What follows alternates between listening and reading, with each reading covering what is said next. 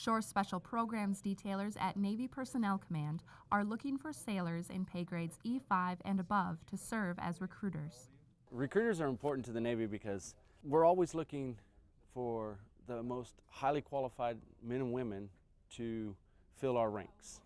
Recruiters recruit men and women for enlisted officer candidate and officer status in the active and reserve components of the Navy.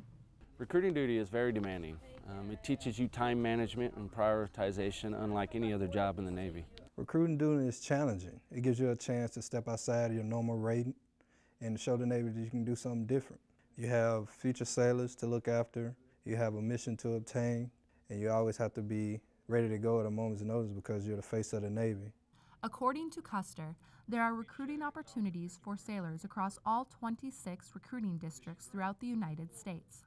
You learn things on recruiting duty that you will not learn anywhere else in the fleet.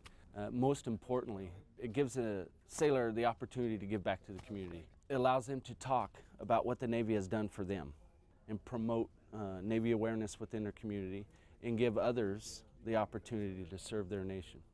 The most satisfaction is watching somebody make their transformation into a United States sailor. When they come back in my doors and they salute me and they say, "How you doing, petty officer?"